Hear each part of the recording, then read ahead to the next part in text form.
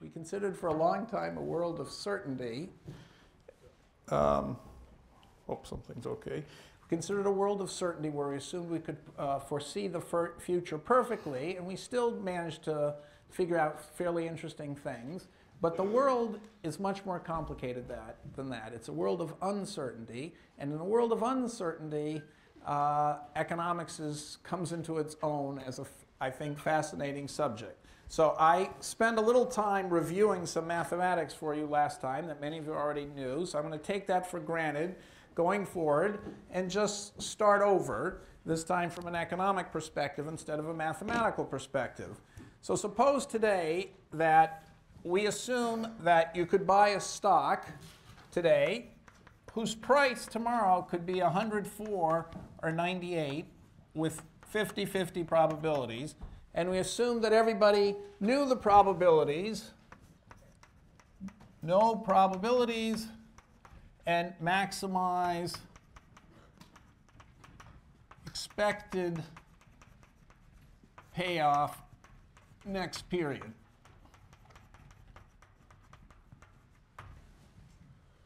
Okay, well, plus payoff this period. If we assumed, and we're going to drop this assumption, but I'm going to keep it for a little while, if we assumed that all people cared about was their expected payoff next period, and of course they care about their payoff this period, what would the value of this stock have to be?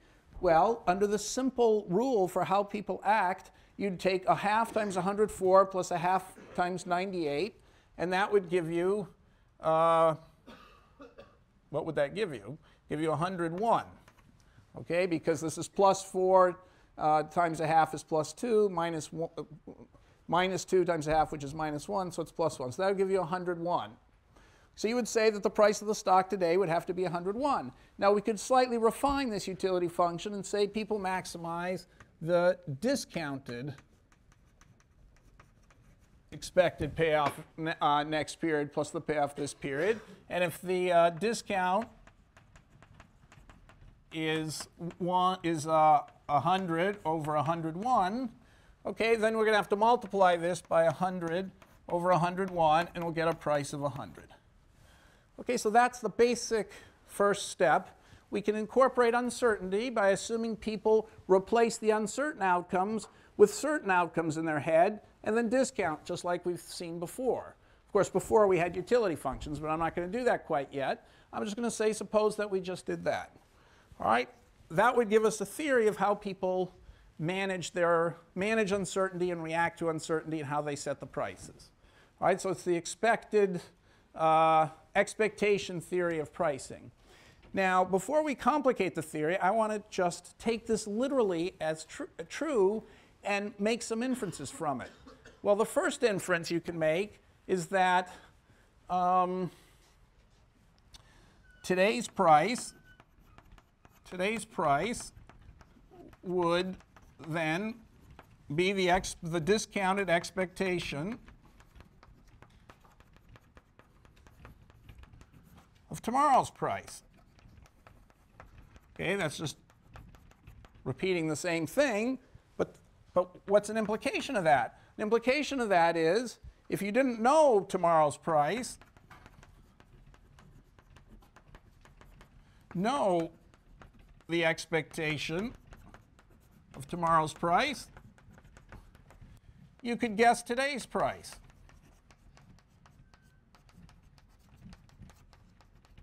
So I'm writing out this trivial thought because it's such an important idea. Once you have a theory of how price is formed, you can always go backwards, and as the naive, uninformed member of a society, you can learn, instead of learning about the stocks, you can learn all you need to learn perhaps by looking at the price. You may be interested in what the expected value of the stock is next period. To do that in a serious way, you'd have to study the firm, study the product, study the new inventions it was trying to, the new technologies it was trying to adopt, get some idea of the quality of the manager. You'd have to do a million things to figure that out. But if you just look at the price today, maybe that's going to give you a good idea of what the expected value of the firm is next period. So, and that's another way. That also implies you can test the theory. is it true that typically today's price is a good forecast of the price tomorrow, the expected price tomorrow? Obviously, you can't just look at one instance, because you would just be looking, if things went up, you'd be just looking at the 104, and 100 wouldn't be a good guess of 104. But if you did this the next day, and things were independent on the second day of the first day, you'd have a new price, 104, the next day, and you could see whether the price went up or down or not. And by doing this 1,000 times, or 100,000 times, you'd get a good idea if on average today's price was a pretty good predictor of tomorrow's price. Okay, so here's the, so I did that experiment, and here it is. Why is this so small? Okay, so from 1980, I didn't do this. I got someone this morning to do this at my hedge fund. So what did he do? He said, suppose you had $1 to put in each day starting in 1980. You could keep track of how many dollars. Say you had $100. So it's $100. You have $100 to invest each day, starting January 1st, 1980. You put it into the S&P 500. So you put it equally into all stocks, the 500 biggest stocks, and you see what the total price of those 500 stocks is the next day. And you subtract the original price, and that gives you your return on the first day. Percent return on the first day. For example, if it was 101, seems like it went up a little bit, you'd have a 1%, you'd have made $1 in the first day. Then I told the guy, or he decided himself, put $100 in the second day in the S&P 500 and see what happened to that the next day. Maybe it went up $3 the second day. So your total after 2 days would be $4. Not your total return, well, that's how he's written it, it's just the first day, the stock went up by $1, the $100 went up by $1, the second day went up by $3, so altogether it went up by $4. So the hypothesis is that today's price is a good forecast of tomorrow's price. So if you're averaging the pluses and minuses over many days, so there are 250 days for 30 years here, that's a lot of days you're averaging. So, and this is the cumulative total of what would have happened to you. Okay, so, well, that $100, if you did that experiment, 7,000 times, 30 times 250, 30 times 250 is 7,500 times, you would have ended up with $350 or $400 by the end. Okay, so does that contradict or confirm the hypothesis that we've just made, that today's price is a good forecast of the expectation of tomorrow's price? What would you say?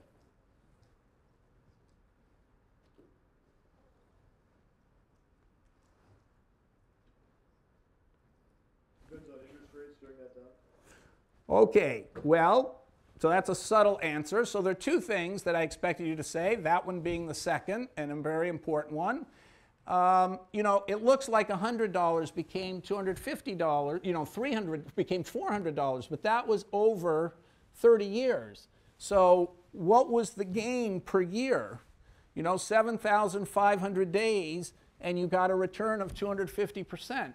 So you have to divide 250 by 7,500, and you get some incredibly low number. I forgot what it was, but it was something like 0.0047%, something like that. Okay, so you're making, so this is percent. I've already divided by 100 to turn it into percentages. So you make a tiny return. On $100, you might go up on average the next day to 100, and a half dollars. Okay, but that's making it, but this is 0.0047%. So $1 would be, 1%, but this is, would be a 1 here, but we've got a lot of decimal places there. So you're dividing 250 by 7,500. Maybe I've got one decimal too many there. So this is a tiny number. So in fact, today's price is a pretty good estimate of tomorrow's price. You have $100, and maybe it'll turn in on average to $100.47 tomorrow. Okay, so, compared to knowing nothing, if you asked yourself, what's the average value of this stock tomorrow? No one's telling you it's normalized at 100. It could be 500, it could be 23, it could be 75. Who knows what the average of these stocks are? The S&P 500 is mixing stocks that are worth 3 with stocks that are worth 500 per share with stocks that are worth 75 per share. And it turns out that it's such an accurate predictor that you only are off by a fraction of 1% on average each day. So compared to knowing nothing, you have a huge insight into what's going on in the world and how valuable the stocks are going to be tomorrow. Tomorrow hasn't happened yet. Already by looking at the prices today, you have a tremendous idea of what the prices are tomorrow. Okay, so that's the first thing to notice. The theory is kind of confirmed. The second thing to notice is, well, it doesn't seem perfectly confirmed because this seems like a pretty positive thing. It seems to be going up most of the time. And as he said, well, we haven't done the discounting yet. Right? We should have done discounting because tomorrow is not quite as important to you as today. So I shouldn't have just been looking at return. I should have looked at return, per day. And so I should have discounted each day by whatever the interest rate is. Let's say you think it's 4% in a year divided by 250, since there are 250 days in the year. So approximately I should have gotten 250. I should have discounted by that. And so when you do that, the number gets even much closer to 0. Okay? But it doesn't come exactly equal to 0. And so we're going to see that we need something else to make up the difference. But it's such a tiny difference that needs explaining. So to summarize, we have this view that uncertainty is going to change everything that we think about the world, and it will change a lot of things dramatically, but it's not going to change the idea that today, the price today of things is a pretty good indicator of what their value is going to be tomorrow. Okay, if you replace value tomorrow, which is uncertain, by the expected value tomorrow. So you can still learn a tremendous amount about the world just by looking at the market. Okay, so that's a very important lesson. So let's go a little further, though. Suppose that you thought, well, maybe people, maybe I want to ask a more complicated question. I want to say, suppose I only look at stocks that went up yesterday. Okay, I only look at stocks that went up yesterday. Now, maybe there's something about the market that, momentum will keep carrying those stocks up tomorrow. So once the market gets rolling, maybe the market's not such a good forecast. Maybe, as Schiller says, there are all these psychological forces at work, and once things get rolling and prices have gone up yesterday, the price will keep going up tomorrow. So today's price won't be such a good indicator of tomorrow's price because tomorrow's price is probably going to be higher. So I'm going to repeat now exactly the same experiment, except instead of putting $100 in all the S&P 500, I'll only put the $100 into the stocks that went up yesterday. Or I might even refine it by selling short the stocks that went down yesterday. Okay, so what does that do? Does that change the numbers? Okay, so if I blow this up, maybe it is blown up. Can't do any better than that. Okay, does that change the numbers? Well, no. In fact, it makes it worse. It's closer to 0 now. Okay, so again, over all this time, it kind of went up to the same peak, but fell down even further. So this thing, so again, the stock prices today, even if I try to refine it and get more clever, I try to fool the market. I say, okay, the market does a good job on average. Today's price is pretty good on average of predicting tomorrow's prices. What about today's prices of those stocks that went up yesterday? A momentum thing. Maybe that's not such a good, maybe on that subset, the market's not so good. Well, the market is pretty good on those too. Okay, so again, you have to, do the discounting, and you have to do realize that there are a huge number of days here, so this tiny return is really nothing averaged over all those numbers of days. Okay, well, let's see if we can come up with another strategy. I forgot what other strategy I just tried out here. Oh, suppose you could say, I want to choose only those stocks that went up 20 days ago, or 25 days ago, or 14 days ago. this number here, these bars here, represent for everything in the for the S&P 500. You try to say, what's the correlation? You know, that's like the covariance, but normalized, so it's between 0 and 1. What's the correlation of a move yesterday and a move today? Does the fact that a stock went up yesterday mean that it's going to go up today? Or does the fact that a stock went up 3 days ago mean that it's going to go up today? And, you know, between today and tomorrow. So if it went up 2 days ago, if it went up yesterday, from yesterday to today, does that suggest that it's likely to go up from today to tomorrow? So what this says, of course, if you only did the experiment once, you'd always find that it did something. Okay, so you have to do many experiments and then figure out what the, so this is a statistical thing, to sort of guess what the correlation is, estimate the correlation. So, and then you have to see whether it's significant. So anything in this blue band means the numbers are insignificant. So these bars represent what the correlation is.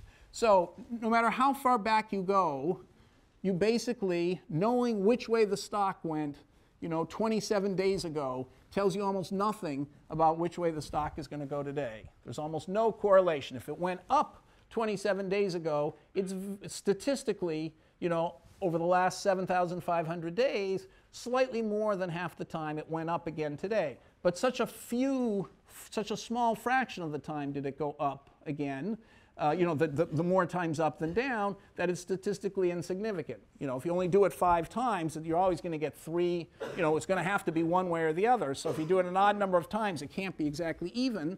And, you know, so you just figure out what statistical significance is. So none of them, almost none of them are statistically significant.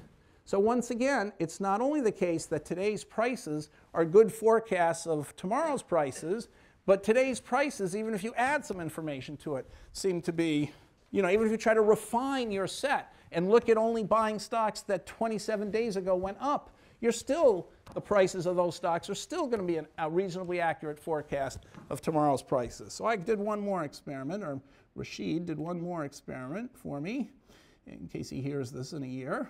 He did the same thing on a portfolio of stocks. So he looked at a 12-month rolling average. He looked at the stocks that had done particularly well in the last 12 months, and he bought those. And then he looked at the stocks that had done particularly badly in the last 12 months, and he shorted those. And here's what his returns would have been, you know, just taking the daily, you know, thing and just adding it.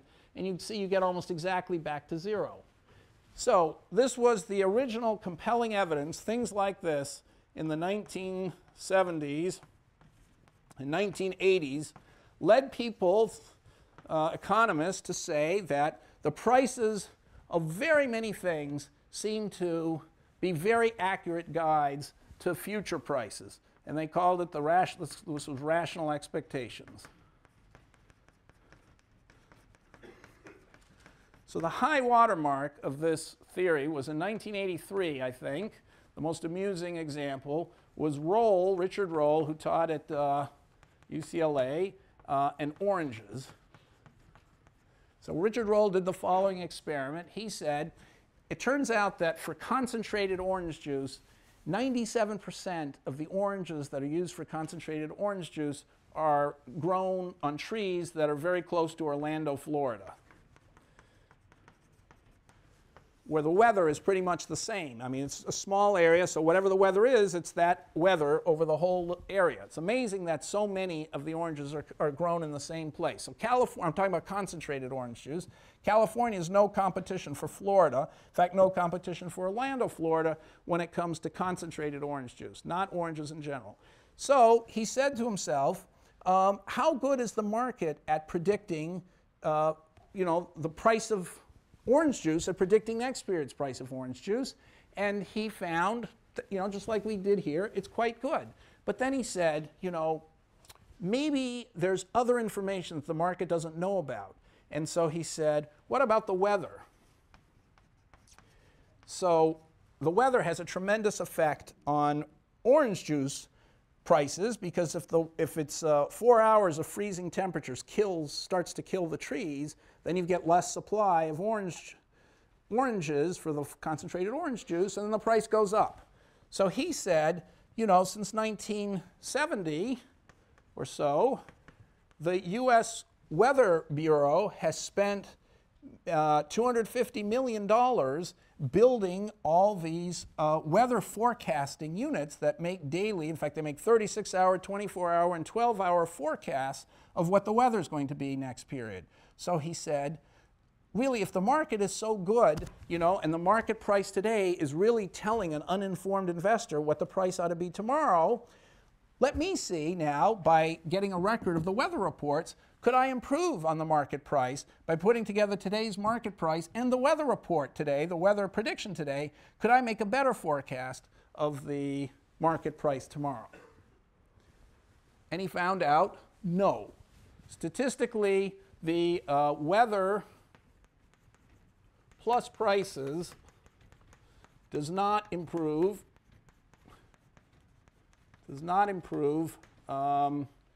price forecast.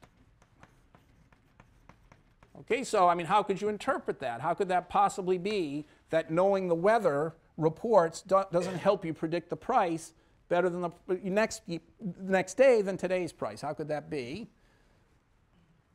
What's the obvious reason for that? Yep. Right, so the people buying and selling, they're also looking at the weather report, and so naturally they've taken that into account. But so what it illustrates, though, is that all this kind of information that you might think, would go into affecting the value of the orange juice tomorrow, the market is already processing that because the people buying and selling, they're looking at the weather report and they're figuring out, what the right price should be. So that was a pretty stunning conclusion, but he didn't want to stop there. So what did he do next? What if you were, how in Complit they always say things backwards, the reader is detective or the detective is reader, and that's anyway, when I took Complit, it was always, that was the gist of every course, was to do everything backwards. So that's how you knew you were clever in Complit. What would a Complit person have done? Yes. He said, okay, let's use the price to predict the weather. So he'd said, suppose the price today turned out to be higher than the price, okay, so the price from yesterday to today went unexpectedly up, okay, so, went unexpectedly up. Then he said, okay, that means these market guys were surprised today to see the price go up. There's a weather forecast back here as well, and there's a weather forecast here. And he said, maybe you can now say if the price went up, can you use that to help forecast the weather? So he said, suppose that whatever the forecast is here, you now say, since the price went up, we're now going to forecast that the weather guys, the price going up means they've learned something here about the weather probably being bad. So the question is, did the weatherman learn the same thing? So he says, let's test the hypothesis that when the price went up, these guys learned more about the weather than the weather predictors did, so that in fact the actual weather from this prediction is likely to go down. Okay, and that's just what he found. So you can't use weather to improve the price prediction of prices, but you can use prices to improve the weather prediction of the weather people. Okay, so that was one of those stunning confirmations of the rational expectations hypothesis. So what could explain that, by the way? Is that just crazy or an accident, or is there some logical explanation for that? Yeah. People buying and selling oranges know more about the weather than the government does. So the people buying and selling oranges, this is, billions of dollars of, money changing hands. The government spent $250 million in this area, forecasting the weather. These guys have billions at stake. They, in fact, have better forecasting, better weather forecasting technology than the government does, and they're making better forecasts than the government is of the weather. Okay, so if you ask them, they would know better than the government what the weather's going to be the next day, and the price reflects that. Okay, so that's the efficient markets hypothesis, which seduced many in the economics profession, and there's still a tremendous amount of truth to it, at least at the level, if you don't know anything and you want to know something about the future, look at the prices today. That's going to tell you a tremendous amount about the future. Now the question is whether it's as precise as Roll seems to suggest, and we're going to see that it's not going to be. But anyway, for a while, these people, the Rational Expectations School, which was mostly at Chicago, they had the view that, and Fama was one of the leaders, they had the view that this rational expectations pricing was the best documented truth in all the social sciences. That's what Fama said. So we'll have to come back to see that that's, anyway, not always the case, but certainly looks good in these graphs. Okay, so that's our first, that's the first idea. Now the next idea that we looked at was, what is the most important thing to be uncertain? Well, you know, there's output that you're uncertain about, but the next most important thing is the discount, the interest rate. After all, that's the most important variable in the whole economy, according to Fisher. Who's to say the discount is always exactly the same thing? So uncertain discounts.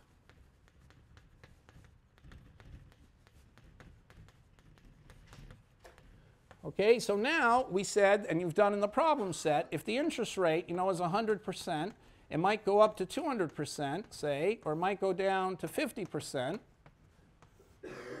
And now you want to ask what's the value of $1 here. It's a little subtler. You know, because here the expectation was all that mattered. The expectation of the payoffs. If I change this to 106 and I change this to 96, I haven't changed the expectation, so the price is going to stay the same. So the variance has nothing to do with what the price is. But that's not. But things can get subtler. Let's suppose that what's changing is the discount rate. Okay. Now the variance is going to have a big effect on what the value of things are. So if we think this is happening with 50-50 probability, the guy, so what do I mean by this model?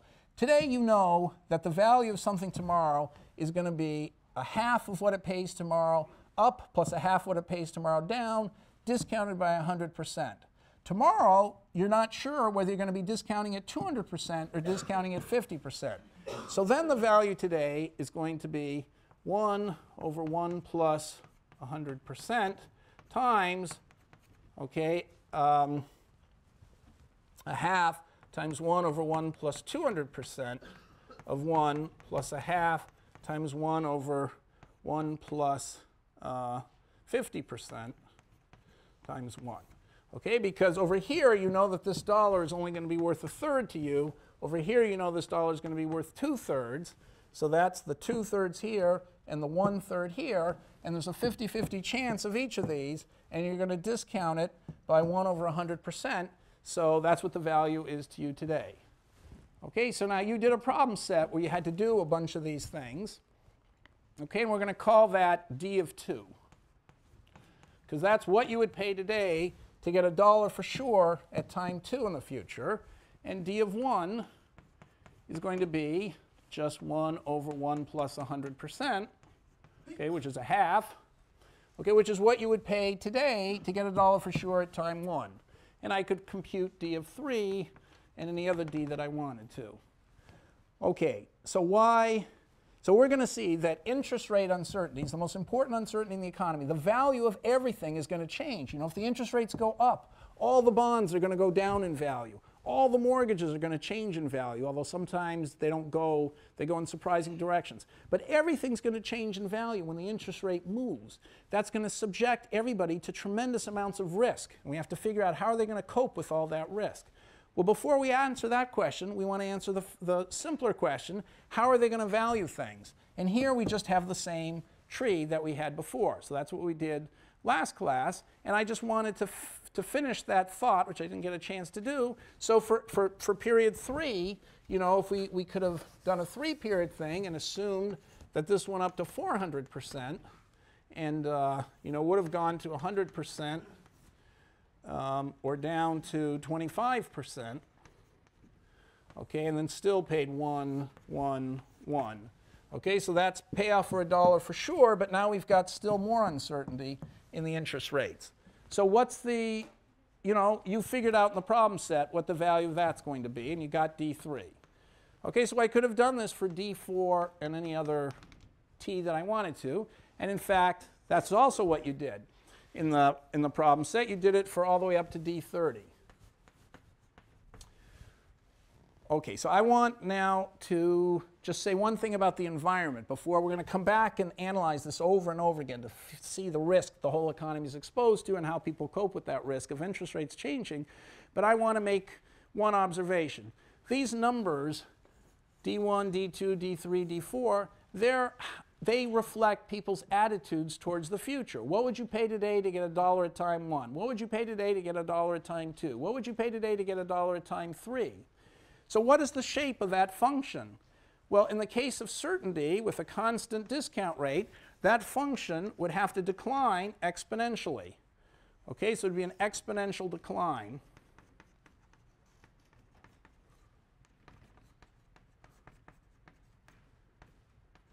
Why? Because this would be equal to 1 over 1 plus r, and this would be equal to 1 over 1 plus r squared, and this would be equal to 1 over 1 plus r to the 4th, etc.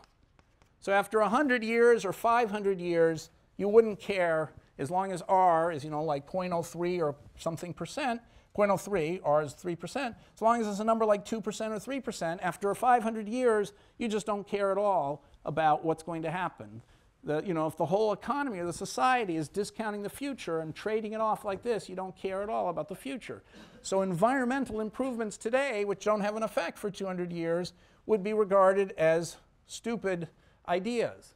And environmentalists have been trying desperately to make an argument that 200 years from now really matters.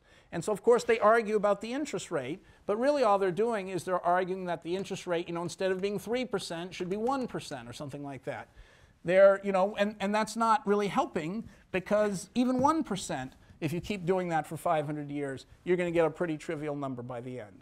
So let me ask you the following question. Suppose you could have $15 today, or, so this is an experiment Thaler ran. He's a behavioral economist. So next month, okay, 1 year and 10 years. How much money would you want next month instead of the $15 today? Just someone give a number. Let's shout out a number. What seems equivalent to you?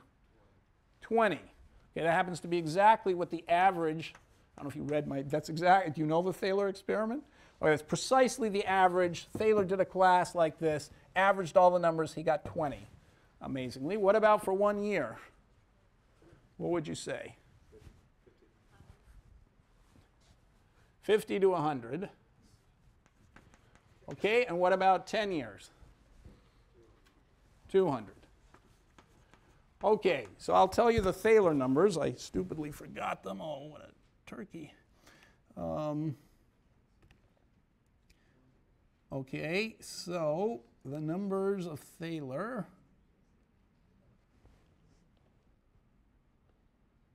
Okay, so let's just go with those numbers, but what do you think about those numbers? Okay, so Thaler got, okay, so it's amazing. Thaler got 20, 50, and 100 were Thaler's numbers. So very close to what you're telling me. 50 and 100. So what's the matter with those numbers? Let's go with Thaler's. They weren't that different from yours. Okay, what's the problem with Thaler's numbers?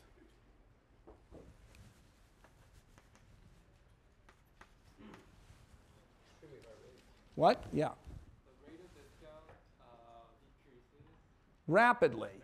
Rapidly. This is just 1 month. You have to have a huge discount to care, but this is you're discounting by 33% or something a month. It's a tremendous discount to go from here to here. If you did that 12 times, you would have gotten a tiny. So if you look at the monthly discount rate from here to here, you get like 33%. From here to here, it's to the 12th power. So you're discounting by 5%. From here to here, you've got the 120th power. So what number to the 120th gives you, 6 2/3? Not a very big number. In fact, the reciprocal of that number is the discount is 0.75, is 0.75 to the 1. Okay, so this is 0.75, obviously.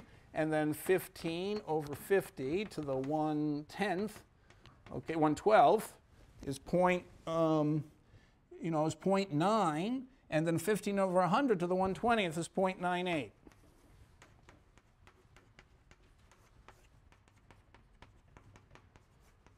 Okay, so you're discounting by 33%, something like that, by 10%, and then by 2%.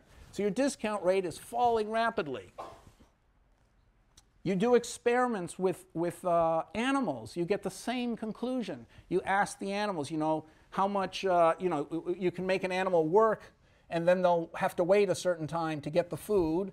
Or if they, work harder, they can get more food, but they have to wait a certain amount of, longer amount of time. So you try and do the experiment. I'm not sure these actually, are believable. But anyway, they do these experiments, and they figure out how much the animal is trading. These are birds and mice and all kinds of things, trading off waiting, for getting a bigger reward. And they get the similar kinds of numbers to what Thaler got by talking to psychological experiments with real people. Well, how can you explain it? In the world of constant discounting, you couldn't possibly explain it. Now, of course, you could explain it by saying everybody's discount rate is going to get smaller and smaller over time. Okay, but their annual discount rate, is getting smaller and smaller over time. But that's totally unbelievable. And it's just, why should you know that a year from now, if you were asked the same kinds of questions, you'd give the same kind of answers. So your discount between today and next month is going to be the same next year as it is now. Okay, so it's not the case that the 1 month discount, happens to be high now because you're in college, and then the day you get out of college, you're going to be more mature, and so you're going to have a smaller discount rate. When you get to my age, you're going to be even more mature and have a smaller discount rate. That doesn't happen. The discount rate doesn't go down like that. In fact, if anything, if you're rational, it ought to go up. I'm closer to death than you are. If I don't get the stuff now, who knows when I'll ever get it. So the discount rate should be going up, not going down. And yet it seems like there's so much evidence that it goes down. So this is a big puzzle in economics. So I just offer, again, I'm going to make a habit now of offering theories. I'm not saying this is the right theory. I'm just simply pointing out that if you had this random discount, put uncertainty into the discount, put uncertainty into the interest rates. Uncertainty in the interest rates is the heart of finance. Every single person, every single serious finance person thinks about uncertain, variability in interest rates. And so I take the simplest possible process where the interest rates can go up or down by the same percentage. So for example, you could start at 4%, and then the variation, or the standard deviation, could be 16%, okay, which means that 4% basically goes to 4% times 1.16, or to 4% times divided by 1.16. That process, actually e to the 1 times e to the 0.16, or times e to the minus 0.16, which is very close to times 1.16, that geometric random walk is the basic model of finance. And what you found in your homework is you're supposed to find that as you go out further and further, the effective discount rate does go down. And what I forgot to say, the punchline is if Thaler's numbers here confirm what all the behavioral economists suggest, which is that there's hyperbolic discounting. So what they do, what they confirm in these experiments, is that if this is d of t, this should go down like t to some power, t to the, t to the minus some power, t to the minus 2, or t to the minus a half, or something like that. They get, they don't pin down what this number is, but t to the minus a. So it goes down much slower than so that's much slower than the exponent, which is, some exponent like 0.9 to the t. That goes down much faster than that does. This is a polynomial in t. This is an exponential in t. So it's going down much faster. So this is a classic, Thaler's numbers are a classic polynomial. In fact, with exponent a half, Taylor's numbers fit t to minus a half if you do the right starting point. So what did I show? I showed that any geometric random walk, no matter where you start, no matter what R0 is, no matter what you start, no matter what standard deviation you go, if you figure out the sequence of numbers d1, d2, d3, d4, not up to 30 years, which is where everybody else stopped because bonds end at 30 years, but you do it for 100 or 200 or 500, d of t is always eventually going to be equal to some constant times t to the minus a half. Exactly consistent with Taylor's numbers. So I don't know if that's the explanation to hyperbolic discounting, but I thought it was pretty interesting. And anyone could have done it if they just didn't stop at 30 years, just kept going. And then there's some mathematics to, you can compute examples, but there's some mathematics to prove that asymptotically that's the right formula. Okay, so in fact, in this paper, I wrote this with a co-author, Doan Farmer, whose daughter is a sophomore here and whose son just graduated, by the way. He's in Santa Fe. And so if you look at the picture here, you can see that this these are the d of t's. When you exponentially discount, I've got it on a logarithmic scale. So if you exponentially discount, things go, the d's drop off really fast. That's the dotted line, really fast. But if you do this random thing, you get the thing that goes much slower, and it goes with a slope of minus a half. So that's just, since I plotted things on log scale, that's just what this means. Taking the log of this, you get a straight line with slope minus a half, and that's just what we found, and we managed to prove that that always has to happen. Okay, so if you look 500 years in the future, you start with 4% and you assume a constant discount rate. After 500 years in the exponential, nobody could possibly care about 500 years from now. But 500 years from now is 1% as important as now if you discount at this. If you start off, if everyone knows the interest rate's 4% now, and it's going to go up or down, keep going forever. So it's quite shocking. Okay, so that's it. So we're going to come back over and over again to this, and this is the yield curve that you would get. The zero yield curve, like in the problem set, goes up and then starts coming back down. All right. Does anyone want to say anything about discounting or how to compute this stuff? Do you know how I did this? Yes. Yeah. Okay, so you mean the intuition of why that happened. You computed it and you found it happened. Okay, what's the intuition? The intuition is that, so why should this thing, go up and then go down, just like you compute in the problem set? The reason is because if the interest rate is moving in a geometric random walk, so it's doubling or getting multiplied by a half, the geometric average is it stays where it was before. But that means since the arithmetic average is always bigger than the geometric average, the arithmetic average of 200% and 50% is actually bigger than 100%. So at the beginning, you're sort of, you're going to be doing this arithmetic average, and things are going to be getting bigger for a while. But when you go out farther and farther, why doesn't that matter? Okay, so what is the intuition? And by the way, this is a common thing in finance with someone named Weitzman, who was at Yale and now is at Harvard, did suggest this idea. In economics, he said, for the environment, you should always use the lowest possible interest rate. And why is that? Let's do an example. Suppose the interest rate was going to go to 100%, so you're going to multiply by 1 over 2, and then keep multiplying by 1 over 2 forever. The interest rate stayed the same. Or let's say you were going to the interest rate was going to be less discounting, 2 over 3, and it was going to stay there forever. Okay, and you get 1 here and 1 here.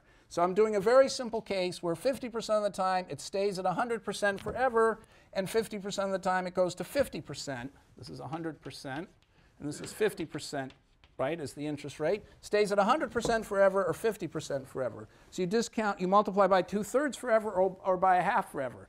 So this could happen with probability a half, and this could happen with probability a half. If you average this multiplied by all the halves, and this multiplied by all the thirds, all the 2/3, the half is irrelevant because this is such a tiny number compared to this one, right? Because every time you're multiplying by such a small number up here compared to this thing just is negligible compared to this. So really, the total here is entirely given by what happened down here. Okay, so it's 2/3 to the nth power times 1 plus a totally negligible thing. Okay, so you're going to have half of this value is going to be the value here. So the high interest rate, the 100% interest rate didn't matter. It's only the low interest rates that matter. So why is that? Because in the random walk, when you follow a random walk, it goes like that. So if you end up with a really low interest rate at the end, so here we start with 4%. By the end, because it's a random walk, you don't know where the final interest rate's going to be. It's going to be some normally distributed thing like that. You don't know what the final interest rate's going to be. But the low interest rates here at the end, here's where the interest rate was the same as where you started, back to 4%. So I'm not saying that people typically go down here. That would be a ridiculous assumption. I'm saying on average they're at the same level they were today.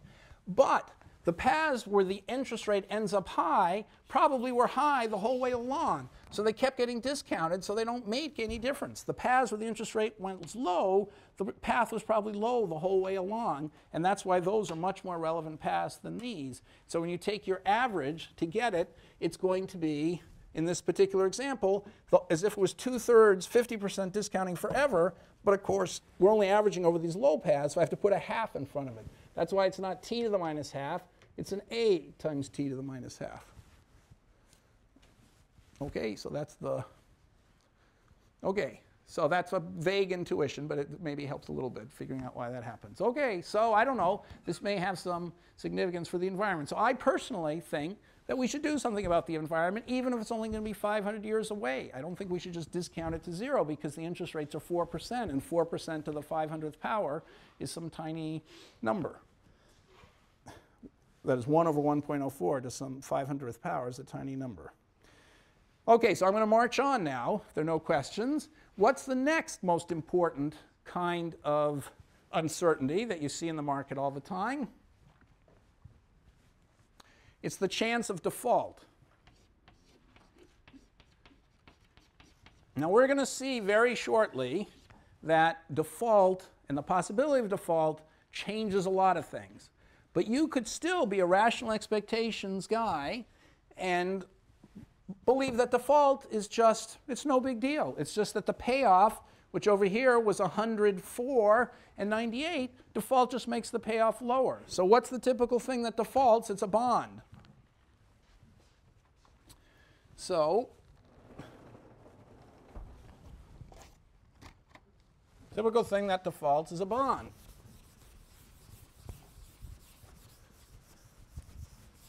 So suppose I had a 1-year bond from Argentina that could pay 100, or it could pay 0. This is Argentine bond. So you'll have to forgive me if you're from Argentina. And then we have the American bond that can pay 100, or it can pay 100.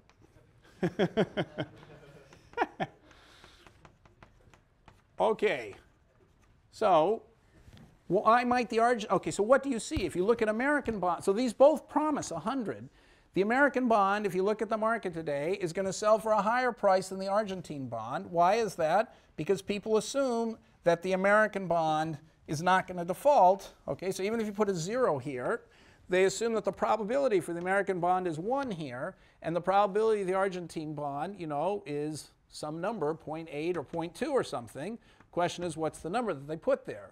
But so there's uncertainty about defaulting, and if defaulting means paying 0, we're going to think a second about what it really means. If it means paying 0, that's no big deal. We just, in calculating the expected payoff, we have to take into account not the usual dividends and all that stuff plus 100. We also have to take into account the possibility things default.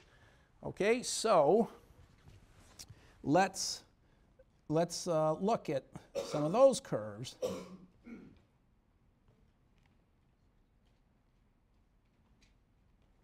Oh no.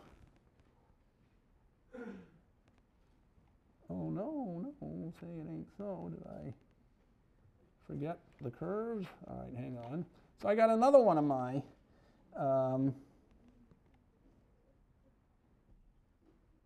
Oh dear. I got another one of my, you think I'm on the internet in here, by the way? No. Oh, I didn't realize this would happen. When I lost the internet, I had opened the file, but it doesn't, yes, okay, it's only take a second.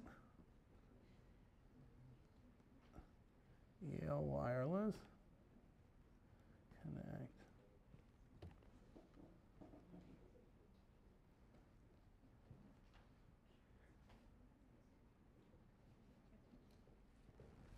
Connection successful. Okay, so I can close this and this, and now I'm in.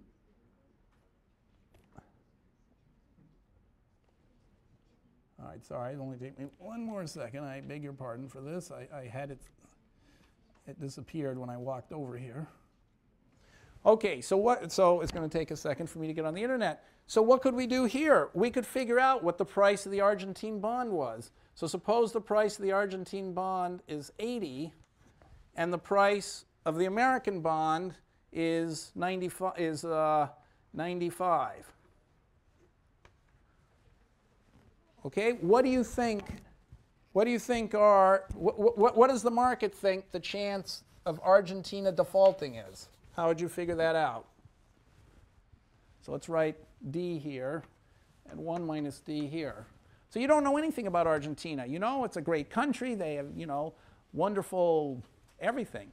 Music, beautiful people, everything, you know. Okay, but their bonds happen to sell for a lower price than American bonds do.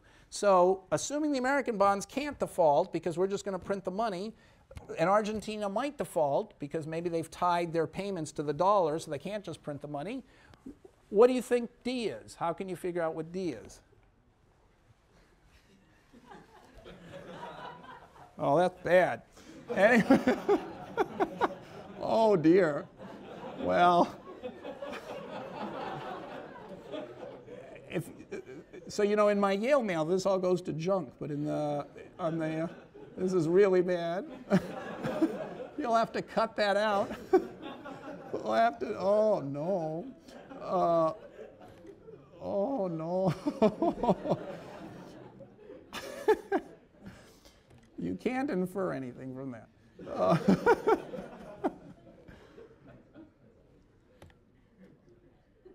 Okay, so here is the, let's do JP Morgan.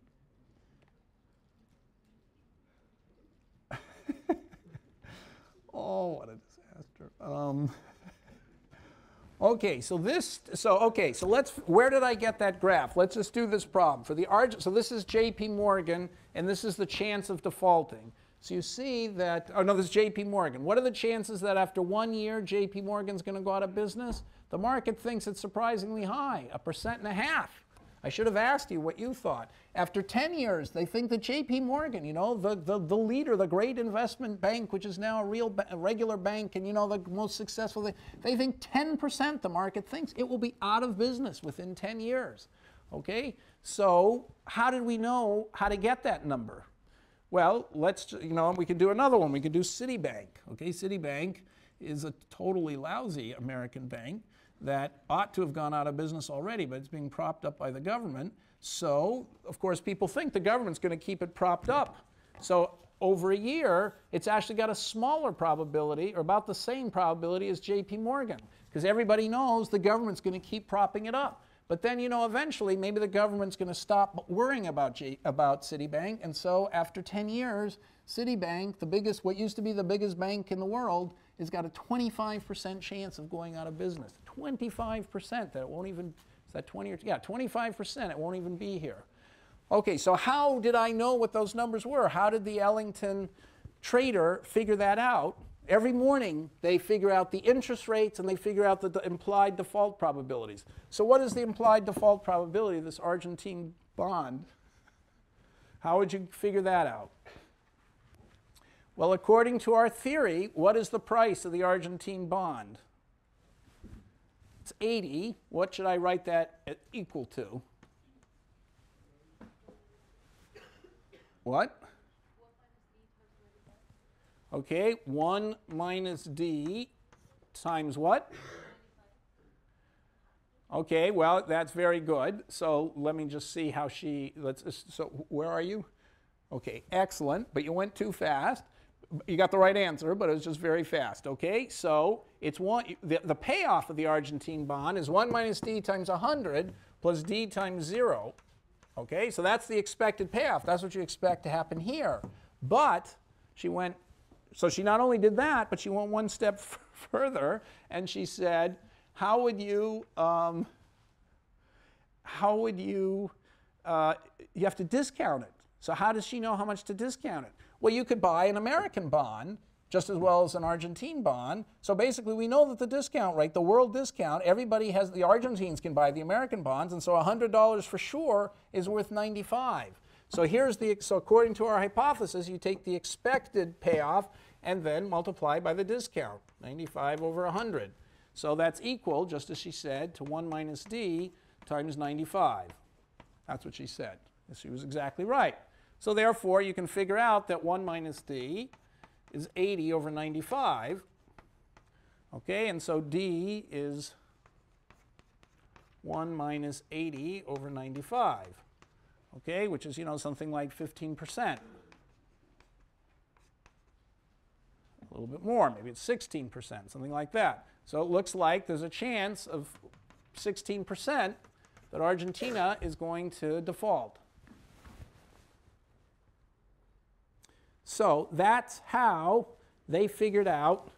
That's how they figured out what all these default probabilities are. Any questions about that? Let's see if we could do a 2-period version. Okay, so they've done one year. Now I'm not going to show you what Argentina is. Last year I got to show everybody what Argentina was. Unfortunately, my hedge fund's emerging market trader went out of business last year in the crisis, lost a lot of money, so we closed it down. So I can't show you what so I don't have, it's too complicated for me. Well, I didn't bother to get all the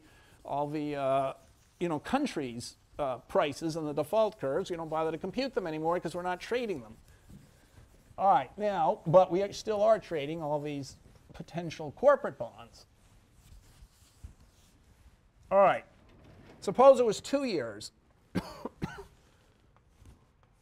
Suppose we had a 2-year thing. So this is the US.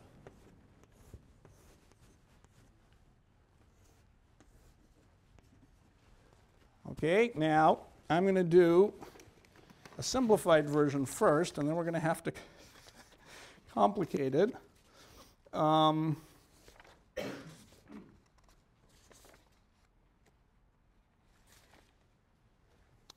Okay, so I guess I'm assuming that we're doing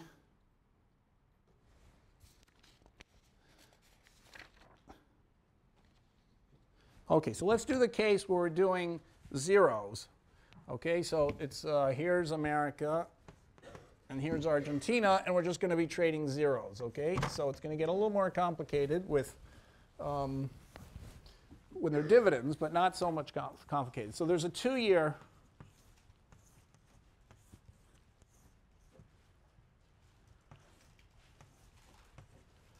Okay, so those curves should be parallel. So here's Argentina. Now let's say that the American, so here we've got the 1-year bond, pays off in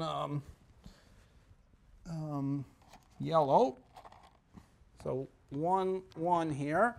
And let's assume, it doesn't really matter, but let's assume that that price is 0.9. And then the 0, the 2-year 0 in America, which pays off 1, 1, 1 here. So I'll just write that in pink. 1, 1, 1 is worth 70, what did I do? 72. Okay, now let's do the same thing in Argentina. Let's say the 1-year bond, which pays off 1 here and 0 there.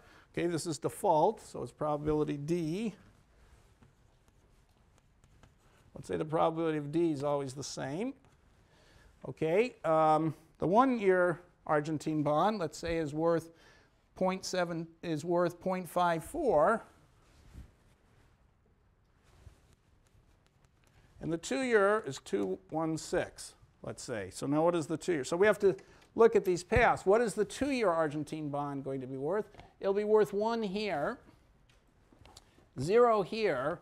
But now if the 1-year Argentine bond defaults, it's the same country. So if they've gone out of business and aren't going to pay their 1-year, they're not going to pay their 2-year either. So it's going to be 0 here and here. So let's assume that's the payoff. Okay, so here we know that the 1-year American bond is 90 cents. The 1-year is 0. The 2-year American 0, 72 cents. And the 1-year Argentine 0 is 50, what did I say, 54. And the 2-year is 21.6 cents. Okay, so how are we going to figure out what these, and why assume the same default probability? I think I'll make it more interesting and assume D1 and D2. After all, in those curves it changes, D1 and D2. Okay, so D2 is actually quite irrelevant there. So what, okay, so this doesn't matter. So we've just got D2. Okay, so solving for D1 is going to give me, all right, so what do I do now? How would I solve this? What do you think I should do? How do I get D1 and D2? Which would I solve for first?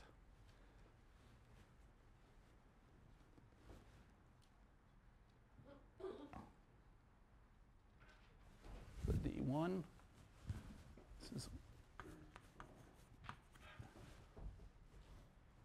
This is probably 1 here and 1 here, or it doesn't matter, you call them all 1s.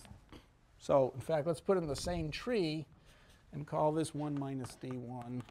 And this is 1 minus D2. This is Argentina defaulting or not defaulting. And America's still going to, the US bond is still going to pay what it's promised, no matter whether Argentina, so this is the Argentina tree, and this is the American, it's the same tree with the American payoffs over on the right, on the bottom tree, but it's the same tree on top of that one. So how would I figure, which would I get first, D1 or D2? D1, okay, so I know that 1 minus D1 times 1, okay, that's there, plus D1 times 0, that's the expected payoff of the 1-year Argentine bond, times what? Equals 0.54. Is that how I should solve for D1, or am I missing something? 0.9. You have to discount it by 0.9. Okay, so then we could solve very easily. We would get 1 minus D1. 1 minus D1 equals 0.54 over 0.9.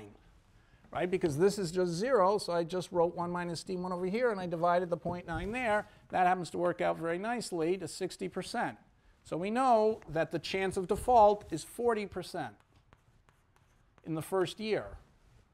Okay, now what's the chance of default in the second year, assuming you haven't defaulted already in the first year? If you defaulted in the first year, you've wiped out everything anyway, including the 2-year 0.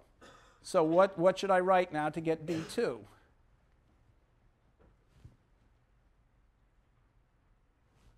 Well, with probability, the only way to get paid is to go up here. So I'd have to go 1 minus D1 times 1 minus D2 times 1. That's the only way to get any money. The rest isn't paying me anything. Times what?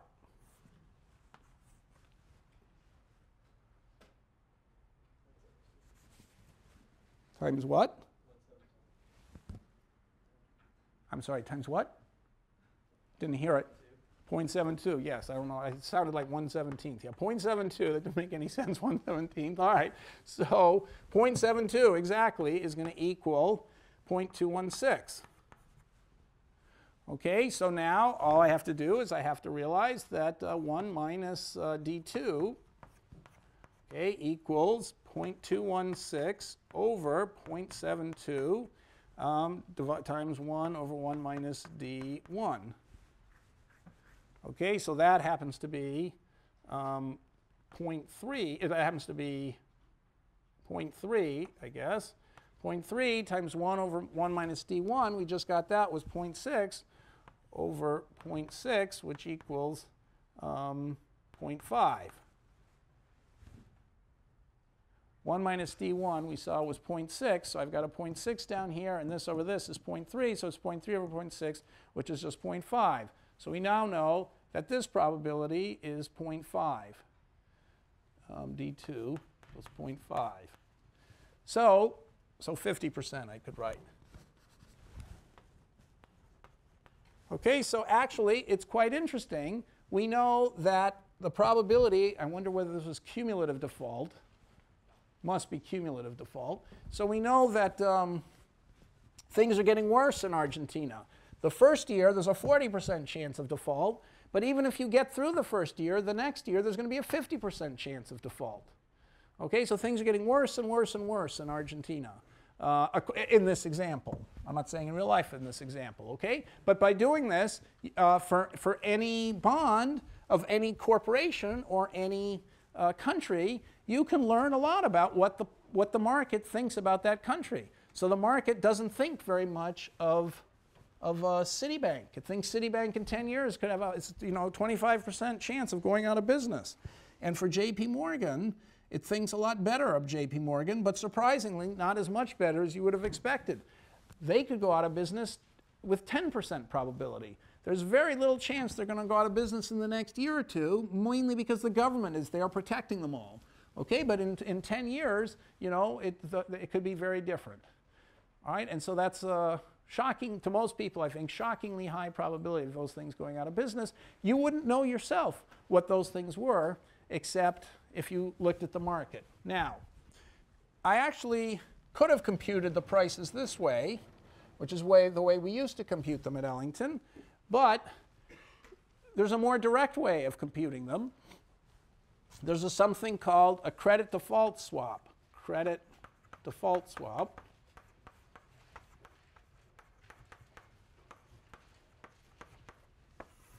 Okay, and a credit default swap pays $1 in case a bond defaults. Bond defaults within some time period.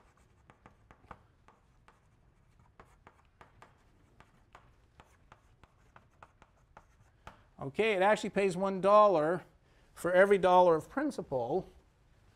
$1 in case a bond defaults within some time period. So I assume here that when you default, you get 0.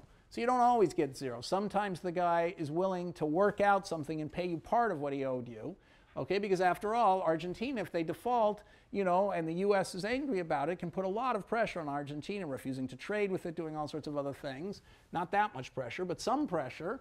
And so maybe Argentina, if it can't pay, it'll agree to pay less and say, let's forget about the whole thing. You understand why we can't pay. We're just, bad things happen. It wasn't our fault. It was unlucky. So don't hold us to it. Take a little bit less and let us get on with our lives. Okay, so instead of putting zeros down here, maybe you would put a recovery down there. So we'll have to come back to that. So in case that there's a recovery, the credit default swap pays only the gap between what it was promised and what it actually pays. So it pays $1, pays 100% of the loss, okay, for any bond that defaults. So it pays 100% of loss in case a bond defaults within some time period. Okay, now that's if you buy one credit default swap. You could buy 50 credit default swaps on the same bond, so then you get 50 times the loss. So we're going to come back. This is going to be one of the causes of the crisis, that these credit default swaps got written that were so big. So you wouldn't have to actually do the computation I just showed you. You could just look at what the price of the credit default swap is. Because here, if the payoff is 0, that means the credit default swap is going to pay the whole 100. So its price is 16. That's telling you that everybody thinks it wouldn't be 16. So what would the price of the credit default swap be over here, by the way? Wouldn't be 16, as I just said. That was wrong. What would the credit default swap price be over here?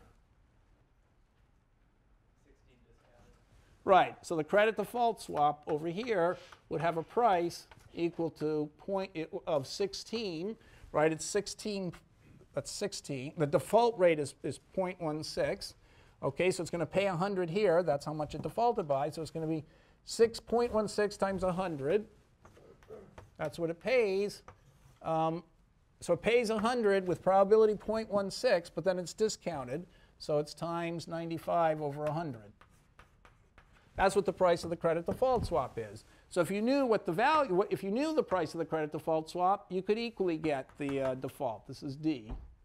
Over here is just D. So knowing D, of course, that tells you the credit default swap. Knowing the price of the credit default swap, you could get D. So you could deduce D in two different ways, either from the American bond price or from the credit default swap.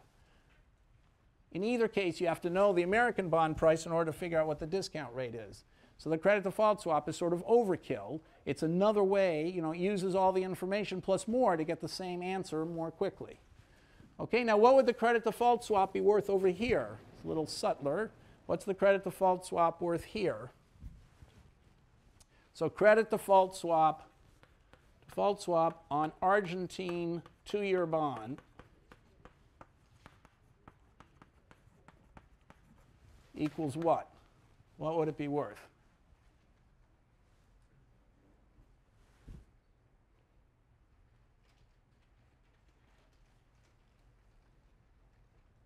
How much would you pay for the credit default swap in this case?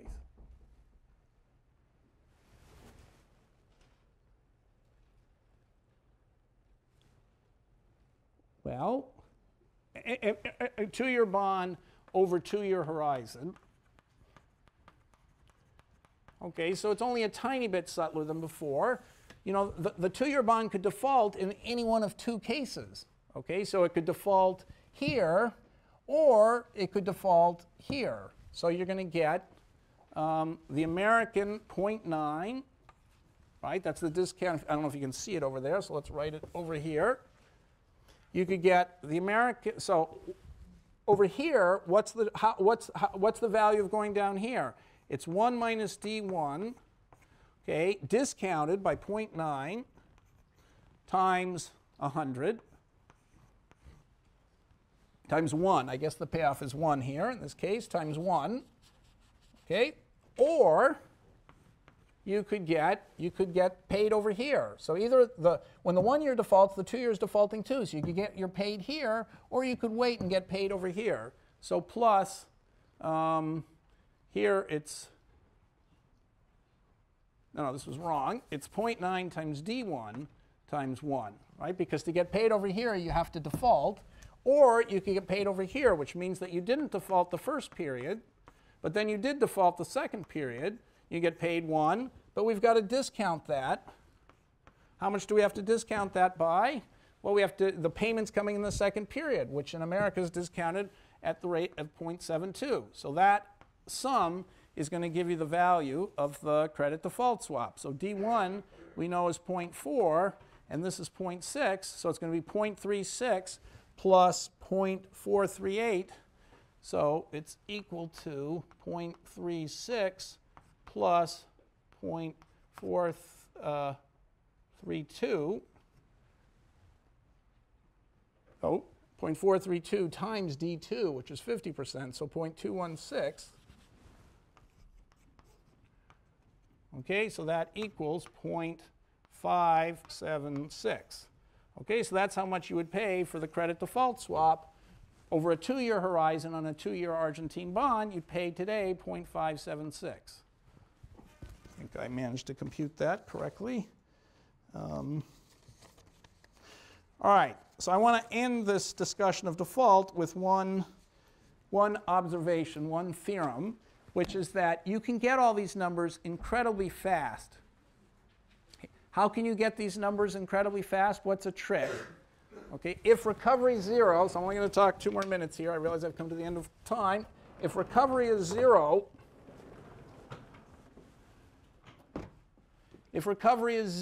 the chance of and the defaults, if you default the first period, you default on all the bonds. If you default the second period, you default on all the bonds. Then the trick that that young lady who asked the first question pointed out right away is that, I don't know where I wrote it, is that the chance of default, okay, from the very first equation is going to be very simple to compute, because you've got oh, I lost her equation. Anyhow, okay, because from the first equation, where we had the chance of default here, we just got 1 minus d is this 80.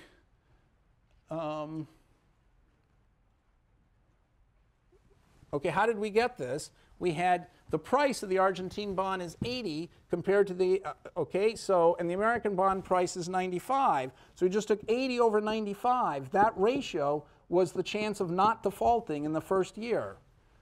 Okay, so she did this incredibly quickly. This was a faster way of doing it.